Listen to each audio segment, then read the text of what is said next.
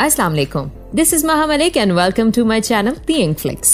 आज का topic competitive exams और ग्रेजुएशन के स्टूडेंट्स को सामने रखते हुए चूज किया गया है। अगर आप लोग CSS या PMS के एग्जाम्स देना चाहते हैं या फिर आपके English grammar regarding sentence making week है तो ये टॉपिक आपके लिए है। आगे बढ़ने से पहले अगर अभी तक आपने मेरा चैनल द Engflix सब्सक्राइब नहीं किया तो अभी सब्सक्राइब करें और साथ लगे बेल आइकन को भी जरूर क्लिक कर दें ताकि हमारे नए आने वाले तमाम इंग्लिश लेक्चर्स का नोटिफिकेशन आप तक टाइमली पहुंच सके। आज हम इस वीडियो में आपको यूज ऑफ पंक्चुएशन बताएंगे, यानी औकाफ का इस्तेमाल। ये सबसे इम्पोर्टेंट फैक्टर है इंग्लिश ग्रामर में जुमले बनाने में। पंक्चुएशन है क्या? जिस तरह गुफ्तगू करते हुए आवाज का उतार चढ़ाव, चेहरे के तासुरात, हाथों की हरकत, जज्बात और एहसासात की अक्कासी करते हैं, इसी तरह फिक्रे का मफहूम वाज़े करने के लिए औकाफ यानी कि पंक्चुएशन का सही इस्तेमाल बहुत जरूरी है। Punctuation marks are marks or stops which divide a long sentence or a passage into small parts to enable the reader to understand the meaning properly। यानी किसी लंबे फिक्रे को औकाफ या निशानात के जरिए छोटे छोटे हिस्सों में तकसीम कर देना, जिससे पढ़ने वाला सही तौर पर मतलब समझने के काबिल हो जाए। आज हम 7 punctuation marks के बारे में बात करेंगे। These are divided into 2 categories: terminal punctuation marks, pause punctuation marks। Terminal punctuation marks, जिसमें full stop, question mark and exclamation mark शामिल हैं। ये ऐसे पंक्चुएशन मार्क्स होते हैं जो अमूमन सेंटेंस के आखिर में आते हैं जब जुमला मुकम्मल हो जाता है, और इन मार्क्स के बाद कोई और पंक्चुएशन मार्क इस्तेमाल नहीं किया जाता। पॉज पंक्चुएशन मार्क्स ये दूसरी टाइप है जिसमें कॉमा, कॉलन और सेमी कॉलन शामिल हैं। ये वो औकाफ हैं जो ये बताते हैं कि कहाँ रुकना है और कुछ देर ठहर के जुमले को मुकम्मल करना है। इसके साथ साथ हम एपोस्ट्रोफी को भी डिस्कस करेंगे, जो कि एक और कॉमन पंक्चुएशन मार्क है। Terminal punctuation mark Number 1. Full stop or period. The full stop, which is also known as a period in American English, it is one of the most important punctuation marks. ये वो punctuation mark है जो हमें ये बताता है कि कब जुमला मुकम्मल हो गया है और ये जुमले के आखिर में इस्तेमाल होता है। इसके रूल्स को एग्जाम्पल्स की मदद से समझते हैं। I have not seen who killed Mr. Brown. अब इस जुमले में आप देखेंगे कि क्वेश्चन मार्क यहाँ पर लगाया गया है, तो क्या इसके बाद भी फुल स्टॉप लगाया जाएगा? नहीं, क्योंकि ये सवाल है और क्वेश्चन मार्क या एक्सक्लेमेशन मार्क के बाद फुल स्टॉप की गुंजाइश नहीं है। अब अगली एग्जांपल देखें। He is an employee at Apple Inc. अब इस जुमले में एक फुल स्टॉप लगाया गया है जो कि इनकॉर्पोरेशन की एब्रिविएशन है, यानी मुकफ़फ़ को जाहिर कर रहा है। तो क्या इसके बावजूद भी फुल स्टॉप की गुंजाइश है? जी नहीं। अगर कोई एब्रिविएशन जुमले के आखिर में आ जाए तो ये एक ही फुल स्टॉप काफी है इस जुमले के इख्तिताम के लिए और किसी और फुल स्टॉप की जरूरत बाकी नहीं रह जाती। She bought a new car। अब इस जुमले में फुल स्टॉप लगाया गया है और आखिरी लफ्ज और फुल स्टॉप के दरमियान कोई स्पेस नहीं रखी जाएगी, पर जब अगला जुमला इसके आगे लिखा जाएगा तो स्पेस दी जाएगी और नए जुमले के आगाज में कैपिटल लेटर का इस्तेमाल भी किया जाएगा। फुल स्टॉप किसी रिक्वेस्ट या कमांड के बाद भी इस्तेमाल किया जाता है। नंबर 2, क्वेश्चन मार्क और इंट्रोगेशन मार्क। अब अगली टाइप है क्वेश्चन मार्क, यानी सवालिया निशान की। इसे इंट्रोगेशन मार्क भी कहा जाता है और ये डायरेक्ट क्वेश्चंस के लिए इस्तेमाल होता है। For example, what are you going to eat tonight? यहाँ ये एक डायरेक्ट क्वेश्चन है और उसके लिए क्वेश्चन मार्क यूज किया गया है। अब अगली एग्जांपल देखें। Have you read the book Remember Me? अब इस जुमले में सवाल किया गया है कि क्या तुमने किताब पढ़ी, और उस किताब के टाइटल में भी क्वेश्चन मार्क इस्तेमाल हुआ है। तो क्या हम 2 क्वेश्चन मार्क्स इस्तेमाल करेंगे? नहीं, ऐसे केस में सिर्फ एक ही क्वेश्चन मार्क इस्तेमाल किया जाएगा जो सवाल और टाइटल को जाहिर करेगा। Number 3, exclamation mark. ये थर्ड टाइप है एक्सक्लेमेशन मार्क, यानी फजाइया निशान।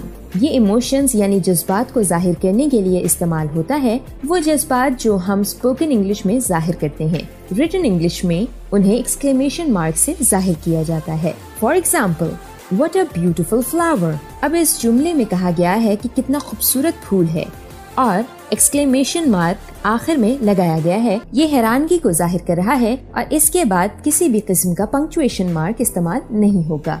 Hurray, we one the match. अब इस जुमले में हुर्रे के बाद एक्सक्लेमेशन मार्क आया है और वो खुशी को जाहिर कर रहा है, जबकि जुमले के आखिर में फुल स्टॉप लगाकर जुमला एंड किया गया है। नंबर 4, अब हम सबसे ज्यादा गलत इस्तेमाल होने वाले पंक्चुएशन मार्क की निशानदेही करेंगे, द कॉमा, जिसे पॉज पंक्चुएशन मार्क कहा जाता है।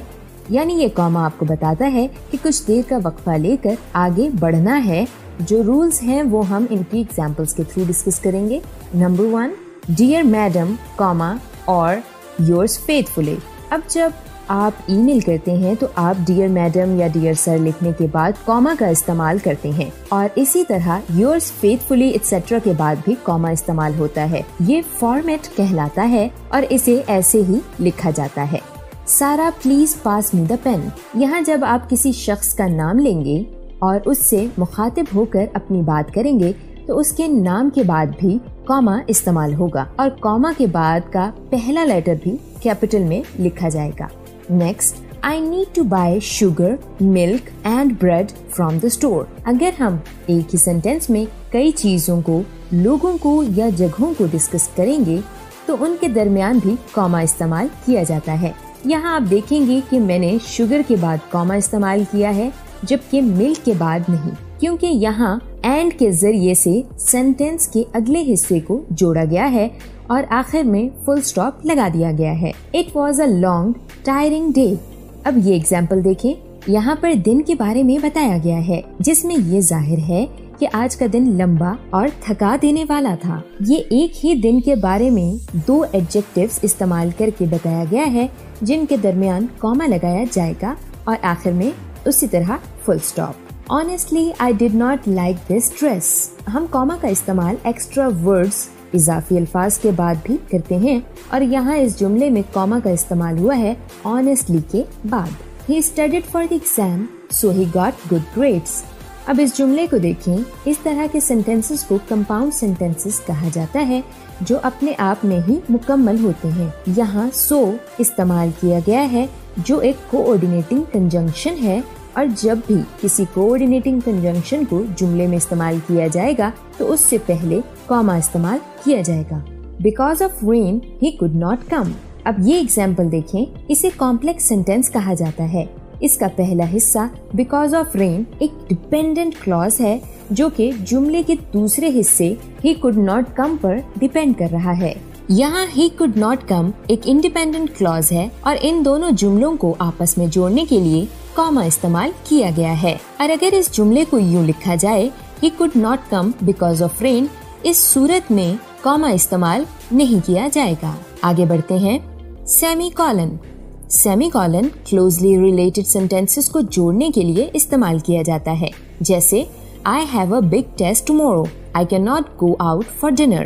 अब आप ये सोचेंगे कि हम यहाँ कॉमा इस्तेमाल कर सकते थे, पर हमने सेमीकोलन क्यों इस्तेमाल किया? वो इसलिए यहाँ इस जुमले के दोनों हिस्सों का आपस में क्लोज कनेक्शन है और इसे एक ही मुकम्मल जुमले में जाहिर करने के लिए सेमीकोलन लगाया गया है और ये मकसद फुल स्टॉप या कॉमा से हासिल नहीं किया जा सकता था। सेमीकोलन को सेंटेंस में इस्तेमाल करने का एक मकसद ये भी है कि इस तरह से कोऑर्डिनेटिंग कंजंक्शन का इस्तेमाल कम हो जाता है, जैसे and, but, for, so etcetera. We had too many fumbles, we lost the game। अब इस जुमले को देखें, ये सेंटेंस 2 कंप्लीट सेंटेंस क्लॉजेस से बना है और इनका आपस में लिंक जाहिर करने के लिए सेमीकोलन इस्तेमाल किया गया है। कॉलन। कॉलन तब इस्तेमाल किया जाता है जब हम इंडिपेंडेंट क्लॉज को इस्तेमाल करके उसे जुमले के बाकी हिस्सों के साथ जोड़ रहे हों। For example, we want to visit 3 cities in Japan, Tokyo, Osaka and Nagoya। अब इस जुमले में इंडिपेंडेंट क्लॉज है we want to visit 3 cities in Japan, जिसके बाद कॉलन लगाया गया है और फिर जापान की 3 सिटीज मेंशन की गई हैं। इंडिपेंडेंट क्लॉज की मजीद वजाहत के लिए कॉलन लगाया जाता है। एपोस्ट्रोफी। कॉन्ट्रैक्शन। कॉन्ट्रैक्शन से मुराद एक वर्ड में से एक लेटर निकालकर उसको शॉर्ट करना यानी छोटा करना कॉन्ट्रैक्शन कहलाता है। और इस रूल में जब भी हम एक लफ्ज हज़फ करते हैं ओमिट करते हैं तो उसकी जगह अपॉस्ट्रोफी लगाया जाता है। इन एग्जाम्पल्स में जैसे आई एम फुल फॉर्म है और आई अपॉस्ट्रोफी के साथ कंट्रैक्टेड फॉर्म ऑफ वर्ड बनता है। Show possession, अहमद्स, फरोख्स, हाजराज। इन एग्जाम्पल्स में आप देख सकते हैं कि मलकियत यानी पोजेशन को शो करने के लिए अपॉस्ट्रोफी का इस्तेमाल किया गया है। जब भी किसी शख्स का नाम लेकर पोजेशन जाहिर की जाती है तो नाम के बाद अपॉस्ट्रोफी के साथ एस का इजाफा होता है। Plural noun case, girls, boys. Plural noun case में जब हम एक से ज्यादा नाउन की बात करते हैं तो हम एस का इजाफा करते हैं, जैसे गर्ल्स। पर जब हमने कहना हो लड़कियों का या लड़कों का, इसके लिए हम गर्ल्स और बॉयज के एस के बाद अपॉस्ट्रोफी लगाएंगे और दोबारा से एस ऐड नहीं करेंगे। Possessive pronounce, hers, hours, yours. Possessive pronoun के केस में आपने केयरफुल रहना है कि अपॉस्ट्रोफी ऐड नहीं करना और उसकी जगह सिर्फ एस ऐड कर दिया जाएगा। It's versus it's. एक जो बहुत ही कॉमन मिस्टेक की जाती है वो है it's and IT apostrophe S की। बोलने में तो ये एक जैसे हैं, पर इट्स का मतलब है उनका और इट अपॉस्ट्रोफी एस एक कंट्रैक्शन है जिसका फुल फॉर्म है इट इज या it has. For example, the bird is in its nest. यहाँ इस जुमले में कहा गया है कि परिंदा अपने में है। यहाँ इट्स का मतलब है अपने। Number 2, it's a nice car. अब इस जुमले में कहा गया है कि ये एक अच्छी गाड़ी है। यहाँ इट्स एक कंट्रैक्शन फॉर्म है और इसकी फुल फॉर्म इट इज है।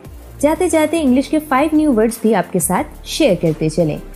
एक्सीडेंट, हादसा, बाइंड, बांधना, चैलेंज, ललकारना, डिले, ताखीर, ईगर, बेचैन। तो नाजरीन, यहाँ आज के टॉपिक का एंड होता है। उम्मीद है आपको हमारी ये वीडियो मुफीद लगी होगी और हमारा लेक्चर आपको बखूबी समझ में आ गया होगा। अगर ऐसा है तो हमारी वीडियो को लाइक करें, हमारे चैनल द इंग्फ्लिक्स को सब्सक्राइब करें और साथ लगे बेल आइकन को भी जरूर क्लिक कर दें। अब हमारा अगला टॉपिक क्या होगा आप जानेंगे नेक्स्ट वीडियो में। तब तक के लिए हमें इजाजत दीजिए। अल्लाह निगहबान।